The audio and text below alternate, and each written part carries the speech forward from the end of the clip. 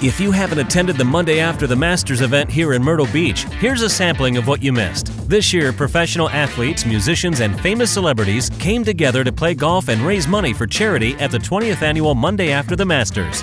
In 1994, a small group gathered to raise money for charity and called it Monday After the Masters.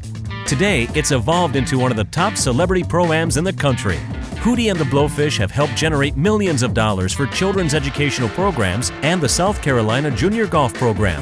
Monday After the Masters is a 3-day event that begins at the House of Blues in North Myrtle Beach with fun VIP events throughout the weekend.